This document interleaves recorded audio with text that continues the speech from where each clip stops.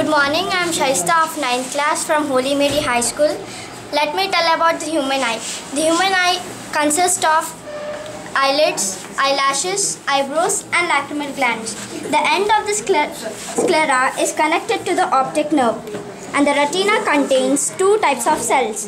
There are rods and cones. The lens divides the outer eyeball and the aqueous chamber and vitreous chamber. The iris is connected to the pupil. The choroid layer is black in color and contains lots of blood vessels. Thank you. Good morning.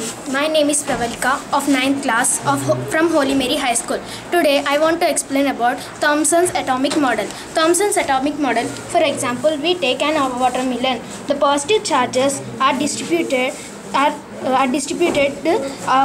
from atoms which are used as red part of the watermelon. The black seeds are distributed throughout the atoms which are represented as electrons. Thank you. Good morning everyone. My name is Sitara. I am studying in 9th class from Holy Mary High School. Today I am going to explain about Thomson's atomic model. This is by using a watermelon. The red mass is spread throughout the red part of the watermelon. The black seeds are distributed throughout the black seeds in the red part of the watermelon as represents electrons. Thank you.